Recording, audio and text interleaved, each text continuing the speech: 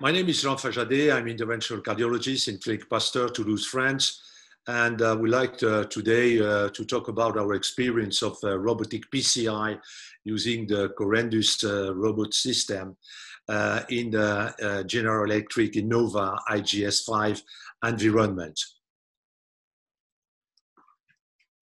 We organize our cathlab for a remote PCI program with the Corindus robot station in the control room associated with the remote control of the IGS 5.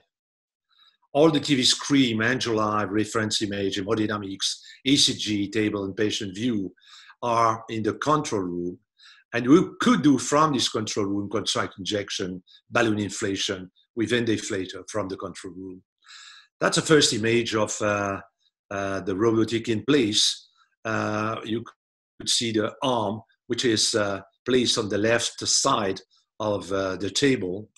At the end of the tip of the end of the arm, you could see here in yellow the cassette.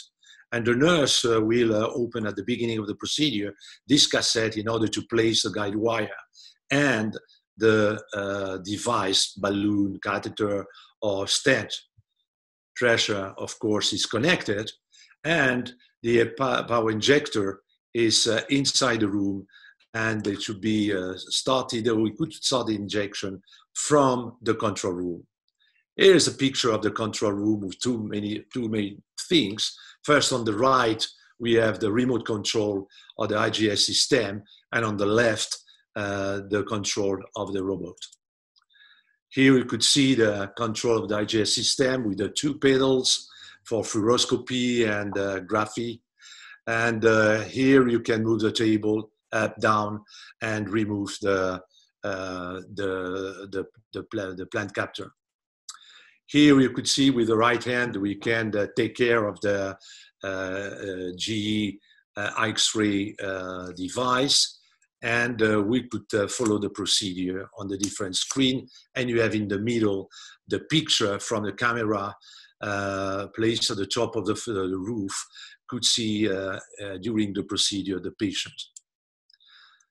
We work with GE innovasense. We give us the possibility to have a strict, short distance between the body and the captor, and this is done automatically and not manually.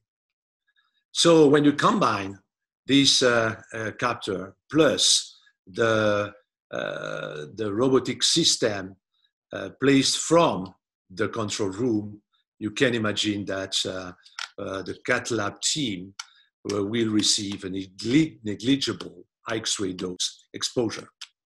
Here you can see from the right stick, you could see that we can move the guiding catheter.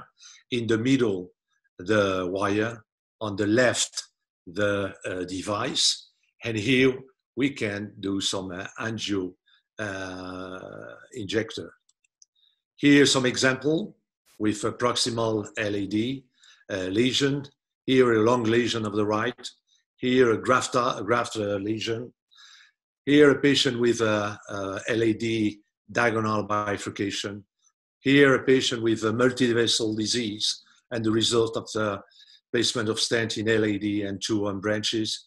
And finally a patient with a combined ostial left main and ostial right coronary artery lesion and the result after the procedure.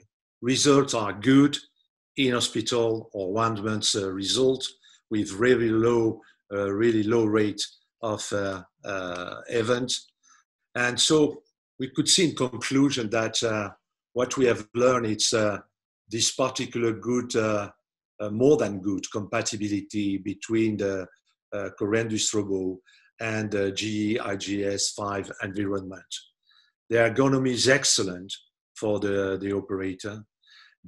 We have an optimal integration with this remote command, and what is important for all the cathlab team, an extremely low X-ray dose exposure for safe procedure with high success and very low complication rates.